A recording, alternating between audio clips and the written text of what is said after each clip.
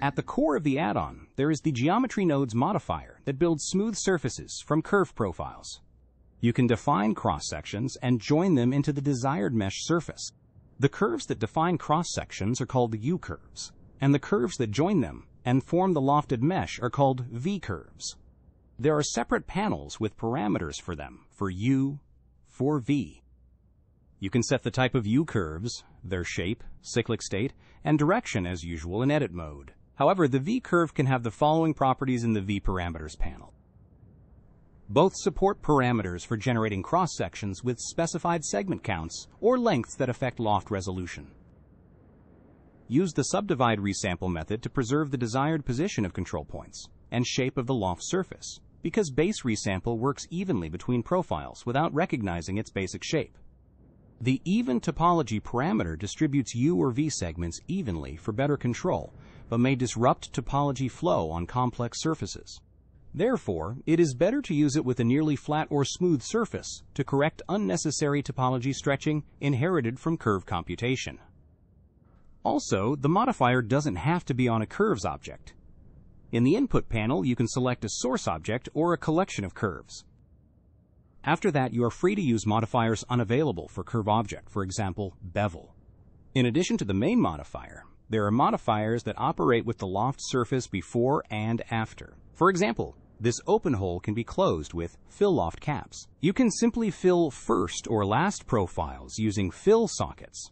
Triangles and ingons methods are basic and sometimes generate ugly faces. Filling method mesh is more advanced and avoids artifacts from triangular or n-gon fills. Next modifier is designed to convert mesh objects to loft curves. Sometimes the shape of control points can be created or generated exclusively in mesh objects or based on them. It is useful for filling or extending the surfaces of another mesh object. This modifier performs its main function, but it is still under development, so not all necessary features are present. Data transfer from Loft Curves Modifier transfers attribute values from U or V curves to the generated loft surface. Curves and their attributes must exist. So there is the Output Geometry panel in the main modifier. With all selected, it outputs both surface and axis curves. The carriers of all attributes are only curves. Alternatively, there is a custom input for U or V curves as an object or collection. This is necessary because the Loft modifier has a technical limitation on the transfer of attributes from source curves. Unlike the previous one, this one transfers from the nearest loft surface instead of curves. Useful for geometries, which is often based on the same loft surface and distorted due to strong deformations. Returning to the Loft Curves Modifier, switch from Legacy to Loft Tools mode. It unlocks the full potential of add-on operators. There is a set of basic lofted shapes to start with. All essential operators are available from the main Pie menu and the 3D View sidebar panel. Pie menu shortcut should be enabled in Preferences. Select any part of your geometry and change the types of curves and handles like this. For Bezier type V curves, there are gizmos to manipulate their V handle positions. For more precise moving, there are Bezier handles transform operators. The operators translate, rotate, and scale are available in a separate Pie menu, which has a different shortcut. Align loft handles to cursor operator can help position the handles in some special cases, like when joining separate surfaces, or bringing multiple handles together. A single geometry can have separate and independent lofted surfaces. Loft Group operators allow selecting, separating, and merging. When duplicating a curve, you can control where you add it, before or after the selected curve. Shortcut may be enabled in Preferences. The toggle loft cyclic operator allows you to create loops on both U and V axes. The subdivide loft segments operator adds cross-sections naturally along the existing lofted surface. Edit NURBS parameters, surface order, knots mode, and weight. We have already talked about node groups that work as modifiers or non-procedural operators. You can use them to build your own geometry nodes. They are marked with the suffix TDLTN. The modifier version of Loft Curves Node was designed for use in a modifier stack only. For building custom node trees, the non-modifier version is more appropriate. Set a group ID for each group of curves in order to split them into groups that can be lofted separately. In this case, I'll reuse the ID of each object from the collection.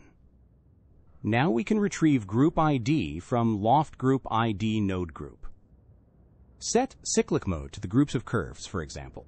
Use the modulo node to make every second group cyclic along the v-axis. Random node for the u-axis.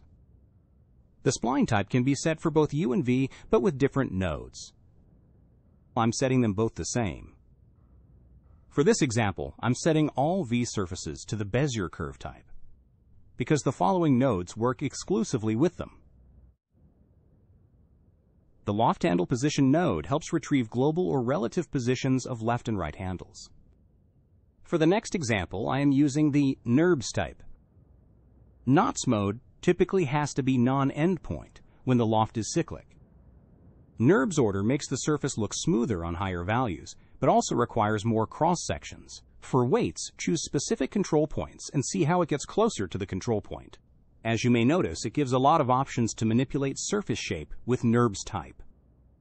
The output loft geometry has some important attributes for reuse in your procedural systems: normal, U-tangent, and V-tangent. Additionally, you can read if the pattern is cyclic along a particular axis, whether it is a surface or a curve. Factor, length, loop index, length, and number of points per axis. Endpoint selection allows you to select an arbitrary number of end loops. And this example contains a Loft UV map node, which allows you to use noise texture with coordinates that are easy to control. Its value can control the intensity of the normal displacement to make the shape distorted. In the shader graph of an applied material, there is a Loft Info node with many useful attributes for shading: UV maps for texture mapping, surface tangents, normals, and parameters of cross-sections. So these are the basics needed to start using Loft Tools. For more detailed and up-to-date information, check the documentation page. There are plenty of necessary and structured descriptions and explanations. This is my second big project that I developed together with my brother. Initially, I developed it for myself because I had no tools for loft modeling, but over time it became an add-on that we are ready to share, and it is now available for purchase via the links in the description. Let me know if you are interested in more detailed tutorials with this add-on.